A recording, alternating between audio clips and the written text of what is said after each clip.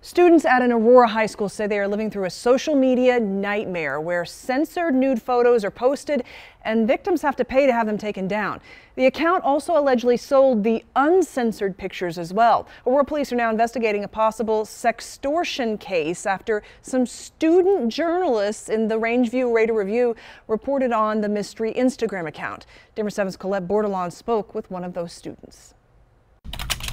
Student journalism at Rangeview High School. Let's write a story about it. Sparked an Aurora police investigation into a potential sextortion case. Try and figure out how many victims there are and potentially who's doing this. Ayan Naraika is one of the students who worked on the piece. Less than a week ago, some Instagram accounts started popping up and sharing censored illicit photos of high schoolers. There were about 100 in total, at least, and about a dozen of them were from Rangeview. She says one person claims the picture of them was fake. It led to the possible thing that people's AI-generated nudes could be leaked. But we have to be careful for the victims and try and keep them safe. Aurora police can't confirm how many victims there could be or if the allegations involve several schools. It turned into sextortion because people were having to pay to get their photos taken down, because those would also be shared with people uncensored. That was the thing that was so shocking to me, was the demand for money and turning it into a business. State Senator Bob Gardner, who's worked on similar issues throughout his years in Colorado's state legislature,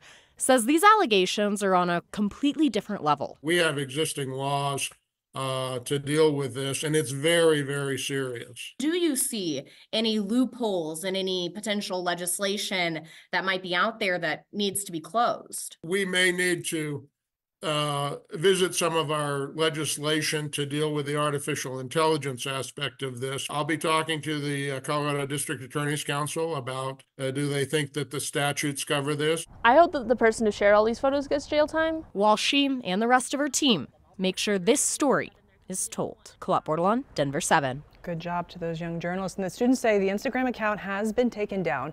Aurora police are working with the school system. They tell us it's possible that these allegations could involve more than Rangeview High School.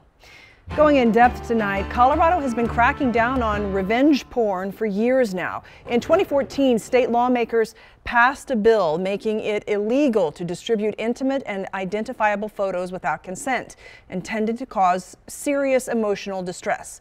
4 years later, the state made some changes to that law, removing the emotional distress requirement and making it a criminal offense even if there is no nudity in the photos.